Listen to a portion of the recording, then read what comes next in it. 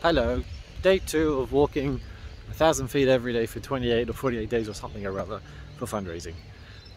It rained as soon as we started to go for a walk, as it happens, and so I'd given up, taken him out of the pram, and then it stopped.